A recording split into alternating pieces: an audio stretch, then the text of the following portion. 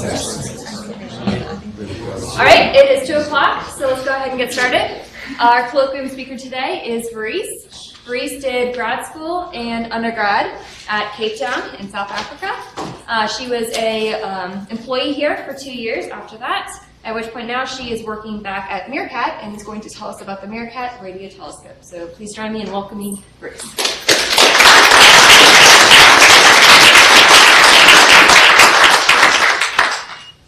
Thank you very much for that introduction. So as Dr. Butterfield said, that I will be talking to you guys today about the MeerKAT Radio Telescope, which is a newly constructed radio telescope in South Africa. So I'd like to start the presentation by just giving a quick overview. Firstly, I'll talk about why did the telescope get the name MeerKAT? And then I'll go on to where is MeerKAT located. We'll look at what constitutes the MeerKAT Radio Telescope, and then we'll look under the hood to see how MeerKAT actually processes the data from space. And then we'll look at some science with MeerKAT. So why MeerKAT? So originally the telescope was going to be called the Karoo Array Telescope, and that stands for CAT.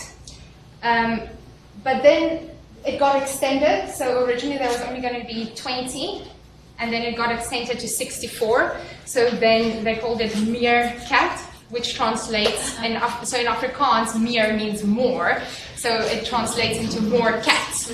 But at the same time, it's a very, very cute mammal called the MeerKAT that you can find around site and other places in South Africa as well. And you guys can try and pronounce that scientific names. I definitely can't, like suricata, suricata. Yeah. So where is the MeerKAT Radio Telescope? In short, it's in the middle of the Karoo Desert in South Africa, which is a place with stunning sunsets. So as you can see in this photo, it's spectacular sunsets. But also Google knows where MeerKAT is. And this is a map of the southern part of Africa. And this is an outline of South Africa. And this red marker is where the MeerKAT Radio Telescope is located. So the South African Radio Astronomy Observatory actually consists of multiple sites, of which MeerKAT is located there. And it's also located in a radio quiet zone, which has a radius of about 70 kilometers around the core of the MeerKAT Radio Telescope. And right here at the edge of the radio quiet zone lies a small town of Carnarvon, which we have as radio offices. We also have offices in Cape Town. That is where I am based. This is also where the main MeerKAT control room is located. However, there is a small operations control room at site as well. Then up in Johannesburg, which is close to Pretoria, we have the Hartebeesthoek Radio Telescope, and that is the telescope that was built way back in the 60s by NASA, and it was used as a communication downlink station for the Apollo 11 mission. So the Hartebeesthoek Radio Telescope also now forms part of the South African Radio Astronomy Observatory, and there's offices in Johannesburg as well.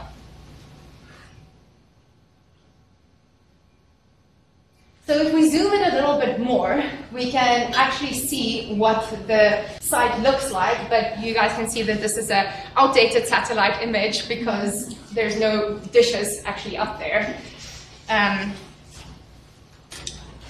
However, you can see the locations of the individual MeerKAT dishes. So over here is the core of the MeerKAT telescope. It's an area with a diameter of 1 kilometer. And there's 64 antennas, and 75% of the MeerKAT dishes are located within this 1 kilometer diameter. So that's 48 of the dishes. Also in this picture, you can see the Cat7 precursor radio telescope. Well, you can see the location to the of the Cat-7 radio telescope, which is the precursor to the MeerKAT radio telescope. From Cat-7, there's a road that goes up to this circular area, which you guys can see, and that's the location of the Hera radio telescope. This is a road that comes in from Karoo, and this is the Losberg site facilities. It was named after the Losberg, so this mountain is called Losberg. And we'll look at the Losberg facilities a bit later during the talk.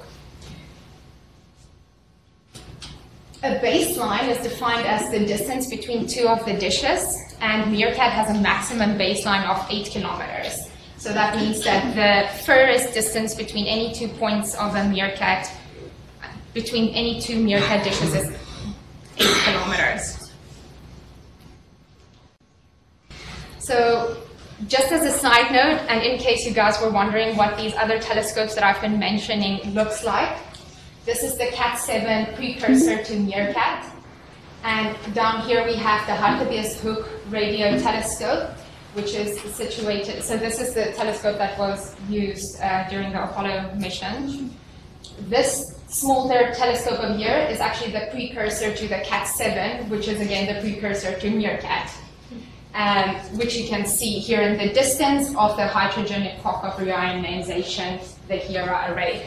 And the reason why I really want to show you guys this, as I'm sure you know, is that the Hera prototype was built out here in Green Bank.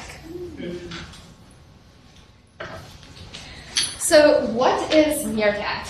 MeerKAT is an interferometer, and that means that it is individual radio telescopes that gets combined in order to form a larger dish. MeerKAT is also a Gregorian offset antenna. So here you can see the main dish. The main dish has a diameter of 13.5 meters. It has a pedestal, it has a sub-reflector, and it has a feed indexer. So the astronomical sources comes from space, goes to the main reflector, gets reflected to the sub-reflector, and then to the feed. The slew rate and the azimuth in the azimuth direction for MeerKAT is 2 degrees per second, and it can turn, so it's like 0 is in north, and then it can go to negative 180 and then to positive 275 degrees. It can, the slew rate in elevation is 1 degree per second, and it can go all the way down to 15 degrees and then all the way up to 88 degrees. Each antenna is about 19.5 meters tall and weighs 42 tons. So the rotating turret has 4 receiver slots. L-band has been fully installed and is operational. UHF band, all the receivers have been fitted, and 58 of the digitisers has been shipped to site, and like the installation process is ongoing, and the S-band receiver is also, deployment of the S-band receiver is also underway. We are also exploring X-band in the future, but it's not in the budget for this financial year. So all of the radio frequency, all of the RF signals are sampled at the feed. And this is a zoom in of what the feed indexer looks over here. So these are the receivers. The job of the receiver is to take is to collect the radio signal and convert it into an electrical signal, which is an analog signal, and that analog signal gets sent over a coaxial cable to the digitizer, which is the unit that is responsible for converting that RF signal into a digital signal. The pointing accuracy of the MeerKAT is 25 arc seconds, and the base pointing accuracy is 5 arc seconds. The total collecting area of MeerKAT, so let's do that calculation. So it's 13.5 meters for one telescope. That gives you 143 meters for area for one telescope, and then that times 64 is approximately 9,164 square meters for the entire array. Construction of MeerKAT began in March 2014, and the telescope was inaugurated in July 2018. Each of the dishes were assembled on site, so they couldn't be shipped as they are. There is a shape that I will show you guys a bit later. Each dish consists of 40 aluminium plates, and they're fitted onto a steel framework. Once the dishes has been assembled, they get transported on this abnormally large truck to where the MeerKAT is located, and then it had to be hoisted using a crane. So this is the Losberg site facilities. Over here you can see the shed in which the panels were assembled. I actually got to see the very last dish being assembled. I was on site during that time. It was very exciting to see the last MeerKAT dish being assembled. This is the diesel tanks on site, and this is staff facility, housing containers. And this over here is the Karoo array processing building, which is the Faraday cage that houses all the electronics on site. During the inauguration, there was a small model of what the interior of the KAP shielding room looks like. So you can see the honeycomb structure over here. This building is also built into the ground, so it's approximately 1 story level into the ground. And you can't see it in this picture, but there's a heap of ground that also provides another 20 dB of shielding from for the telescope. So now we can go to the next section, and we can look under the hood of how MeerKAT actually processes the data. And in this section, we'll give a system overview. We will look at the L and the UHF band receivers. We will look at the time and frequency reference system, and we will look at the digitizer units, and then we will look at the correlator beamformer.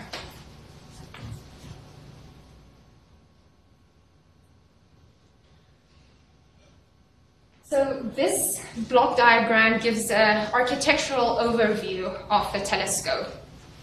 You've got 64 inputs, and you can select.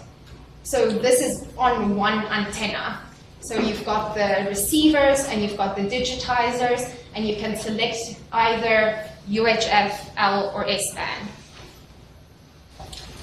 This goes, after it's being digitized, it gets converted into an optical signal, also in the digitizer units, and that goes to the receptor switch. The receptor switch then goes to the fiber patch, and this is where the signal gets transported to the Karoo array processing building via fiber, which is buried 1 meter under the ground for temperature stability. Once the signals get to the Karoo array processing building, all the data gets plugged into a 40 gigabit Ethernet switch. An F engine is the fast Fourier transform. This is the unit that channelizes the data into different frequency components. The X/B engine, like an X engine is the correlator, and the B is the beamformer.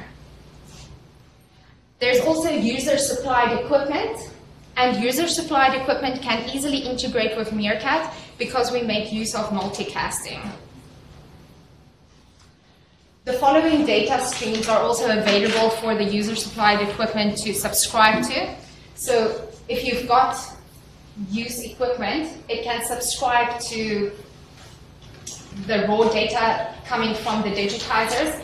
It can also subscribe to the it doesn't have to subscribe to the digitizer. It can decide to take the data from the F engine, or if it wants to use the data from the X or the B engine, it can subscribe to that data. The data products from each of these processing nodes are packetized as speed streams. Speed is the streaming protocol for exchanging astronomical data. And now that we've looked at an overview of the system, we can go have a little better look at the different subsystems. So this is what the L-band, this is an L-band receiver, and this is what it looks like in the lab. It's got its protective dome removed here. And this is the front view, and that is the back view.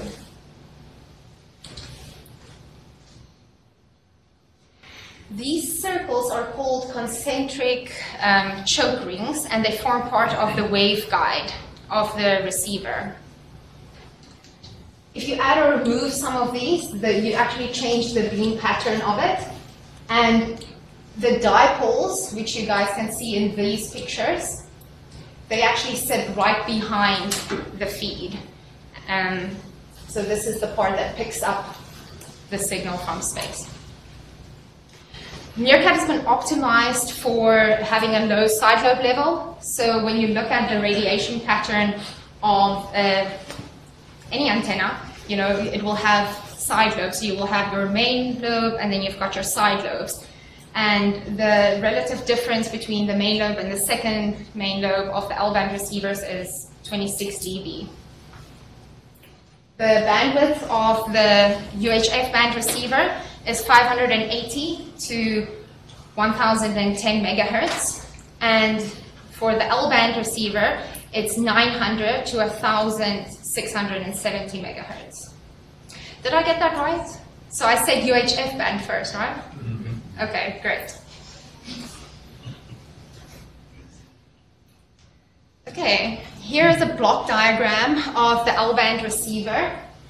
So you can see the dipoles and the ONT, and you've got vertical polarization going to one low noise amplifier, and you've got horizontal polarization going to another low noise amplifier. The receivers make use of two-stage cooling. This part is kept at 20 Kelvin, and the second stage is like room temperature. The calibration source sits in the second stage, and that is a noise diode, and the noise diode gets controlled by the digitizer. So this graph shows the receiver temperatures, noise temperatures. So this graph is like measures from the lab. The system noise temperatures when the antenna is fitted onto the telescope is 22.5. So for each polarization and their combined average, the system noise temperature has been measured.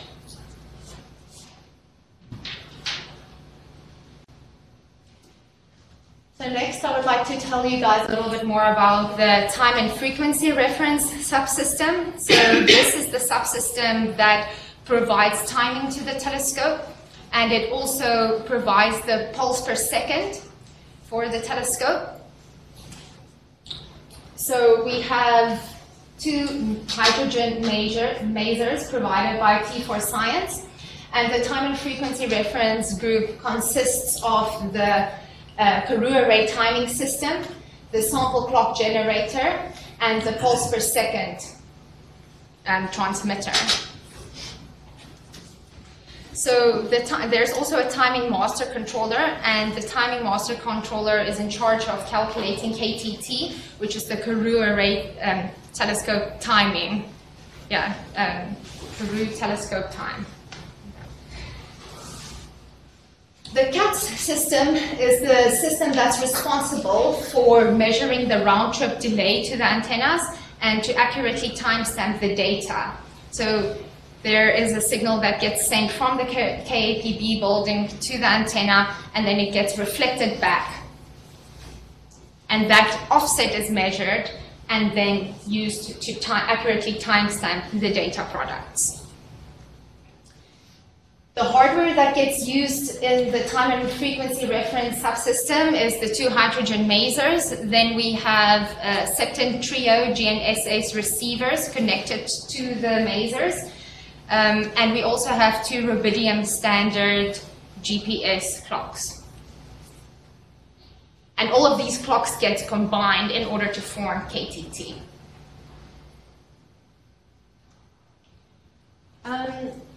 So next up, I've got the UHF and S-band digitizer. So this specific picture is of a UHF band digitizer.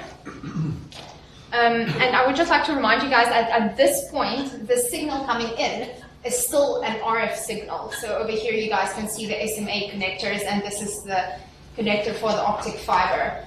Because the digitizer units sit right up at the telescope, we really needed to make sure that it doesn't emit any RFI. So all the electronics is inside an RFI shielded box. And in turn, these RFI shielded box is in an RFI shielded box. So need to get this right. So over here is the RFCU, that is the radio frequency conditioning units. That's the units that contains the anti-aliasing filters, and these filters are important because MeerKAT makes use of bandpass sampling. So the anti-aliasing filters need to have nice and sharp edges so that none other interference gets sampled down into baseband. So that's the use of the anti-aliasing filters. So we've got an RFCU for the H polarization and V polarization.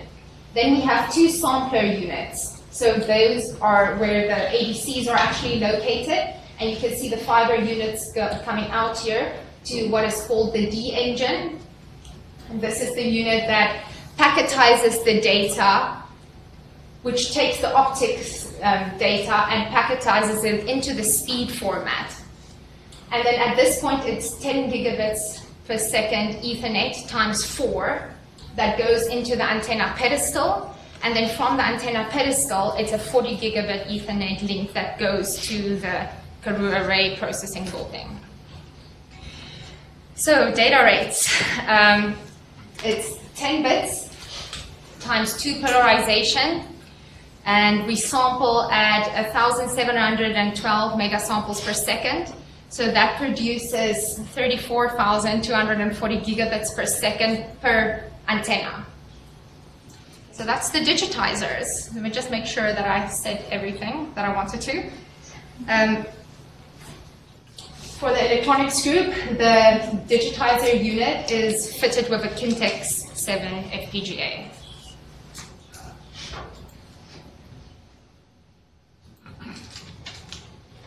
So next up, I just want to give a quick overview of our correlator beamformer architecture. This block diagram shows the interface between the digitizers and the processing nodes.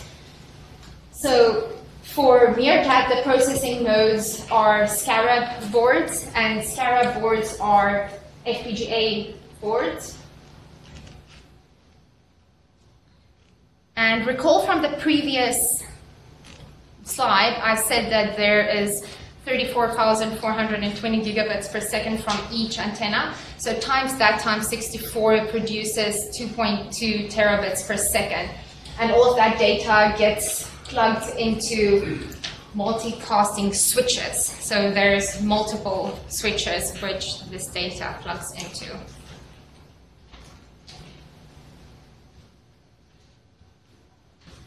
So the processing nodes, they can are SKARABs, and a SKARAB can be configured to be either an F engine or an X engine or a B engine, and it can do this because of the field programmable gate array FPGA technology.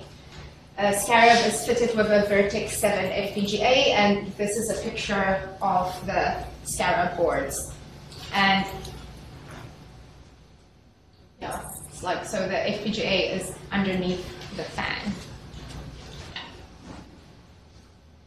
So for the F engine, there are 3 frequency granularizations that MeerKAT currently implements.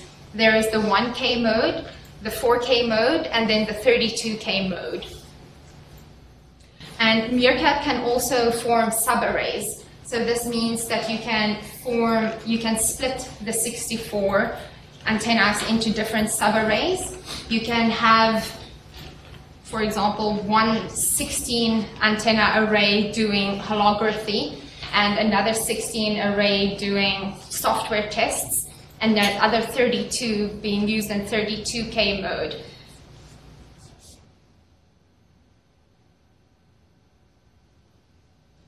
So over here, this is a picture of what the Karoo array processing building looks like on the inside, and you can see the SKARAB racks over here. In total, there are 288 SKARAB boards. We have 54 Mellanox switches. Each of the Mellanox switch has 12 40 gigabit Ethernet ports.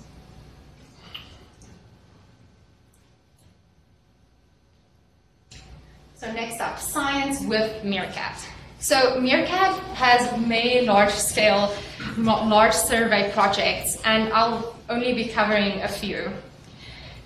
We also have telescope open time, and we've received about 25 proposals this far.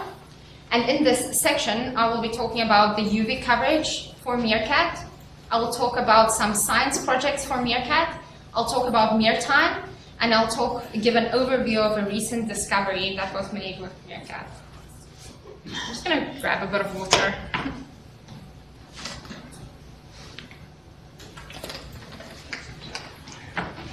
Any questions so far? Are we doing questions afterwards? Yes, Paul. Are we doing questions afterwards? How would you guys want to do it? Afterwards? Is that your question? Okay. Yeah, maybe I should finish up the science and then we do questions afterwards. How does that sound? Very good. Okay.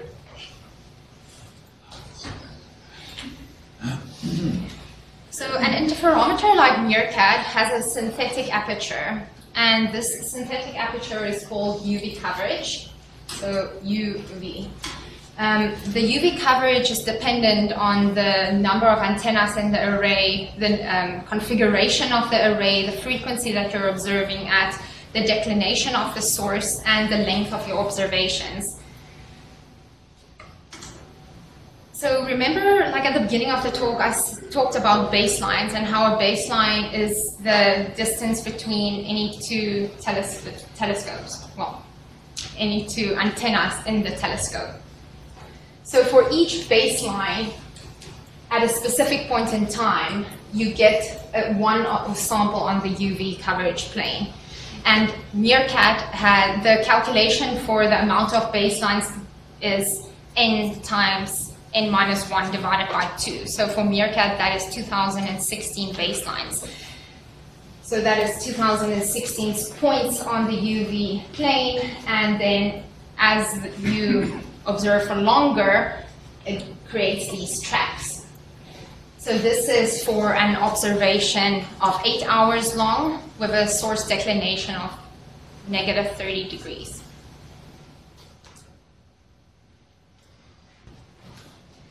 So science with MeerKAT. As I mentioned, we have a lot of large survey projects, of which Thundercat, TRAPPIM, Breakthrough Listen is a few. MeerLicht is not MeerKAT science, but I'll tell you guys a little bit about MeerLicht, and you will see shortly why. But let's start with Thundercat. Thundercat is the hunt for dynamic and explosive radio transients with MeerKAT. They study high-energy astrophysical processes which emits radio transients in radio bursts. So amongst other sciences that they are wanting to explore, here's just a few that Thundercat wants to explore. It's galactic jets from accreting objects. They are looking for radio counterparts to X-ray binaries. And they're also looking at supernova and gamma ray bursts. Then TRAPPIM. TRAPPIM is the transients and pulsars with MeerKAT. The TRAPPIM group has installed multiple CPU GPUs in the KAPB building, and this system can form up to 400 beams on the sky. Amongst other sciences, what they are looking at is they are looking for pulsars and transients in supernova explosions, pulsar wind nebula, and Fermi gamma ray bursts. They are searching for pulsars in globular clusters, and they're looking for pulsars outside of our galaxy, and they are looking for exotic binary pulsar systems. Breakthrough Listen uses MeerKAT in commensal mode, and they've recently installed all the Breakthrough Listen user-supplied equipment in the Karoo array processing building.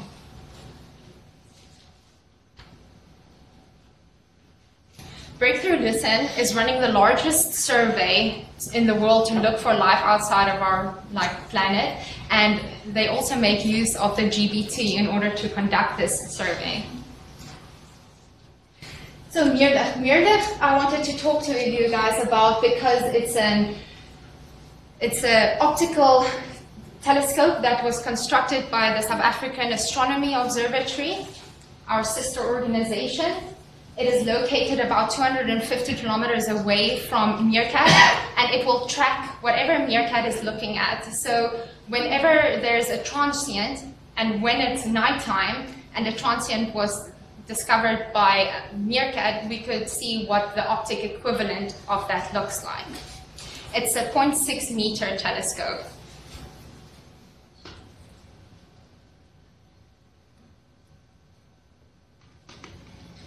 Meer time. So, meer time means I need more time. Meer time is a project, and it's the key Pulsar Timing project for MeerKAT.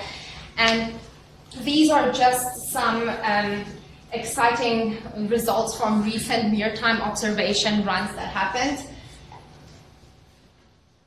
But MeerTime has various science cases as well. It has the timing of 1,000 pulsars per observation. It's timing pulsars that's found in globular clusters. It's using pulsars in a pulsar timing array in order to try and establish what the gravitational wave background noise looks like, and gravitational waves that can be detected by pulsar timing arrays are in the order of microhertz to nanohertz. They're also timing binary pulsars, which this is an example of a binary pulsar that was timed. So on the left, you've got J1644 minus 4559. So you can see the sharp profile of the pulsar. And on the right, you've got the binary pulsar, which is J1757 minus 5322. Now, for the recent discovery that was published in the Astronomy and Astrophysics manuscript of July this year, Sarah et al. Found neutral hydrogen gas within and around Fornax A, whilst working on their large-scale survey project titled a MeerKAT survey, H1 survey for Fornax. So they found neutral hydrogen gas, which are these green blobs on this picture, and these arcs are just shown to aid the eye so that you can see the hydrogen tails. This image is an optic overlay, so the green blobs is the radio image, and the image in the back is the optic image that was created by the Fornax Deep Survey using the Omega Cam on VST. So VST is the VLT Survey Telescope at Paranal Observatory in Chile. The paper is titled Neutral Hydrogen Gas Within and Around NGC 1316. And I have that paper if you guys want to read it, if anybody is interested. And lastly, here's an image of the center of our galaxy, the Milky Way, that was revealed at the inauguration in 2018. This image is a 2 by 1 degree portion of our sky, and it corresponds to an area of approximately 1,000 by 500 light years. The image shows star-forming regions, remnants of supernova explosions, and radio filaments. This white part over here is the galactic center. This image was created by data taken from MeerKAT as well as the GBT, and they were combined in a process called feathering. The red parts is the lower, is the you can't say not so bright, but like it's the yellow ones are brighter, and then the white parts is the absolute brightest objects in this image. And I would just like to take this opportunity to also thank Dr. Armentrout and Dr. Butterfield for organizing this colloquium, and Thomas Chamberlain for hosting me, and everybody else who made this trip possible. Thank you very much.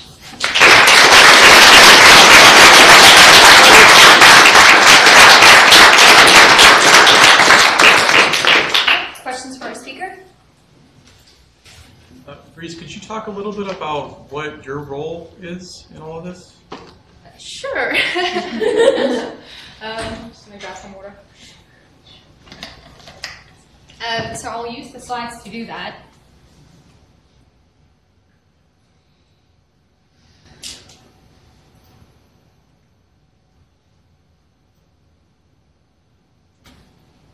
Okay, well, I've worked on the digitizer master controller, which is the software that communicates and controls the digitizer units. So back when I started at MeerKAT, that was like one of the first things that I got to work on. And that entailed writing sensors to monitor, for example, the temperature, as well as the speed protocol that I mentioned to you guys about. The digitizer sends speed packets over the optic fiber, so I wrote some of the speed code that is implemented for the digitizer master controller. At the moment, I am working on the TMC, which is the timing master controller. I'm working on software that combines the different hardware to produce KTT to UTC offset. Like currently we are tracking to GNSS, but the goal for MeerKAT is to be able to track the timestamps to UTC. And that's the software that I'm currently working on. Yes. So your multicast switch, I think you said, is somewhere around 2.1 terabytes of data that it's processing before it multicasts?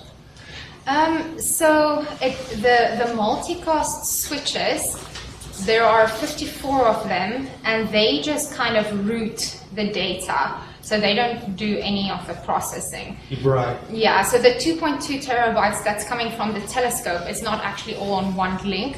That's just the total of all the different ones. Yeah. So those multicast switches, did Yes. you commercially buy them, or? Yes, they're Mellanox switches. Oh.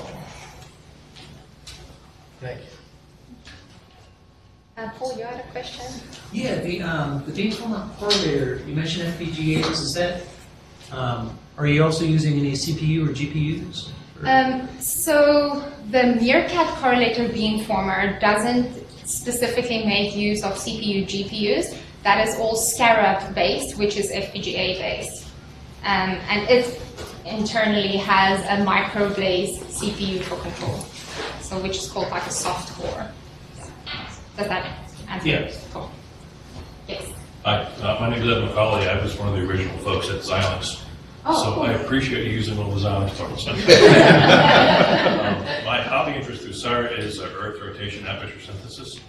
Okay. So I'm curious about a couple points of your earlier block diagram. It looked like you could do correlation in both the time and frequency domains. Is that correct? We don't do any correlation in the time domain as far as I understand. So as far as I understand that the correlator subscribes to the F-engine data, so that's in the frequency domain. But in theory, that is true, and we have user-supplied equipment that do subscribe to the timing data, and then on CPU, GPU do their own analysis. Since you're part of the timing creation or orchestration, with what resolution are you injecting your timestamps? Not, how many nanoseconds, femtoseconds, how accurate are your timestamps? The specification is, I think, to have been, so the uncertainty with which KTT to UTC is 5 nanosecond, but that is not implemented yet, because I'm still working on it. Is that a little bit and it's still in progress. Yeah. But I think at the moment it's to within 100 nanoseconds. Oh. Yeah. but it needs to be better. Well, what is the resolution of the timestamps relative to your local standard? Oh, I don't know if I understand the question, sorry.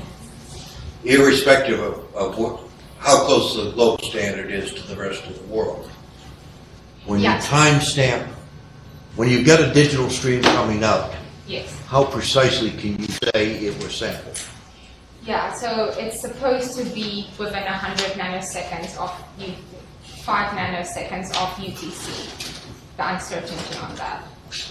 That sounds awfully gross. That's where the correlator. Well, We're talking about the skew between the various sampling points, not between absolute time, but between all the different radio telescopes. You have to have some time accuracy between them.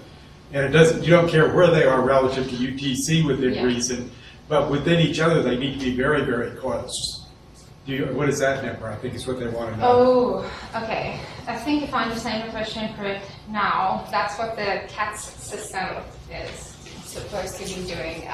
So it measures the round trip delay, and then I don't know the number, like I don't have a number for you, but Well, let me put it a different way. yeah, When you generate a packet of sample data, Mhm. you've got some metadata that says it occurred at such and such a time. What is the least significant bit of that metadata in time?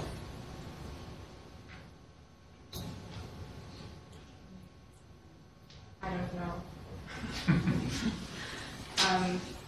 Like it's like a 64-bit timestamp. You Does know, that happen? but what is the rate of that timestamp? Oh, the rate of the data going through. Uh, Maybe we can take it offline and draw some Sure. pictures and stuff. Sure. Yeah, sorry. And maybe you can sit in because I don't understand. Thanks, Grace. And maybe I don't know the answer. Yeah, one.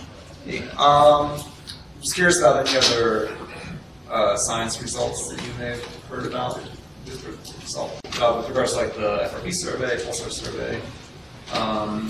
Is there anything about the status of that you can say? So MeerTime is up and running. So when I was at the IPTA, there was about 13 successful MeerTime runs that has occurred. By now it's probably like 15 or something more. So that's the ongoing process, and I can show you the images again. And, yeah, but like I don't know if there's any new papers that has been published. Yeah. Yeah. You said that there were something like 25 proposals in. What does the proposal process look like for MeerKAT? I Do don't you know. Okay. So those 25 proposals that I mentioned, they were the open time proposals. For the large survey proposals, there were more. I don't know how many there were. Yeah, sorry. I can put you in touch with somebody that would know how the proposal works. Any other questions? So as you're very well aware, in Green Bank we have a beamforming receiver that is also sending raw digitized data over fiber, and we've had some issues with that process.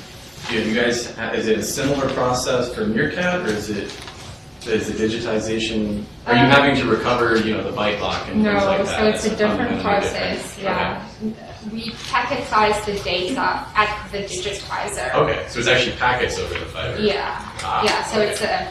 I don't think I ever said this, but yeah, it's an IF signal that goes over the fiber. Yeah. But those packets have a header Yes. that has all sorts of interesting information. Yes. So it's a. And that's what I'm trying to nail you on, but I'll do that later. Yeah, we can. Like, I would love to chat to you more about it because, like, I could, and if I don't know the answer, I can definitely point you to somebody who would have the answer. Yeah. Yes. Could you comment briefly, I know we're running out of time here, but on your breakthrough listen, could you comment on the general strategy of that portion of the project? So the way that I understand that breakthrough lesson works with MeerKAT is that it plugs into this switch. I think this would be a better picture to have up here. So basically this equipment, the user supplied equipment, that is basically one of those machines would be breakthrough lesson. Well, not one, they've got multiple CPU, GPU processors, but it plugs into the 40 gig switch and then it can subscribe to any of the data products. And I think that they observe while other observations are also taking place. So they benefit from other science. So they can use that, they can also subscribe to the data and then the data gets routed to their machines, even though it's not their dedicated session. Does that answer your question? Yeah, that's good enough, thank you. Okay. Dave McMahon is around. He's right there. You should speak to him. He will be able to tell you much more than I can. I am interested in hearing about your quiet zone. So the quiet zone has a radius of 70 kilometers from the core. It's about 15,000 square kilometers.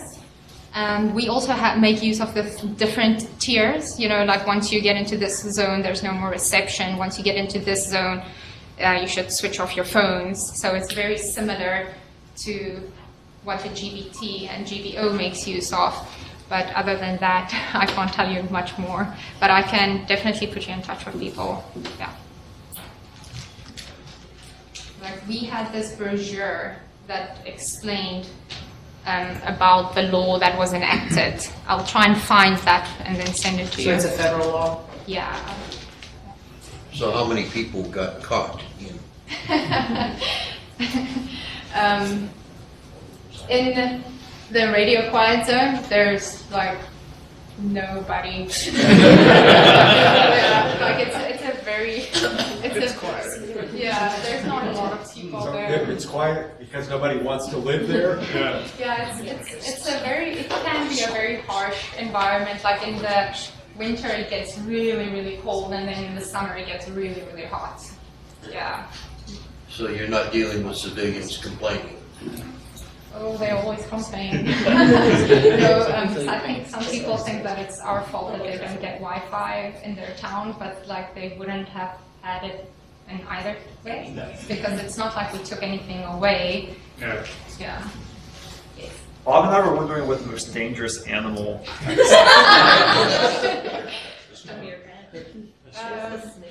MeerKAT. Yeah, snakes. Actually, who said snakes? We get like other. Yeah, there was a puff adder in one of the. I don't know how it got in there, but like in one of the antenna pedestals, like in one of the meetings that we had. Where's a picture of it? Yeah, so when like somebody opened up, like there's a door at the pedestal. When somebody had opened it up, there was like a puff adder there. Yeah. So who eats meerkats? Yeah. All right, any final questions for our speakers?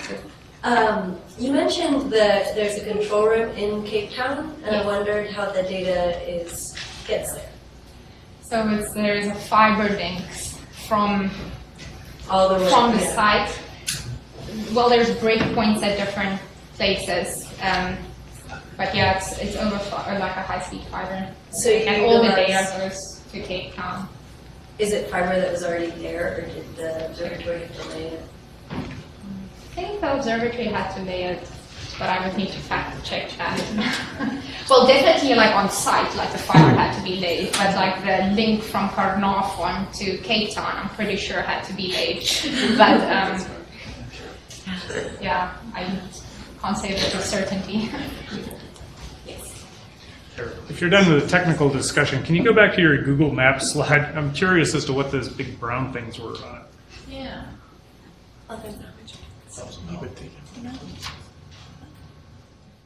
Those things, what is that? These things? Yeah. Those are mountains. I actually like climbed this mountain and ran all the way over here. This is about like 10 kilometers. So yeah, so you go up this mountain and then you can run all the way across and then along to antenna number 63, and then there's a road that goes over there. And then these are also mountains. So they're all really flat. So in this picture, you can actually see a bit better what they look like from the front. So that was a top view, and this is like a view. Yeah, side view. Yeah. So what cut the tops off? The Lorax. Are they volcanic? Are they volcanic formations with a crater? I don't know how the Karoo plateau originated. There are some volcanic rocks, now that you mention it, that some people have like explored, but I don't know the complete formation of it. All right, any last questions for our speaker? All right, let's take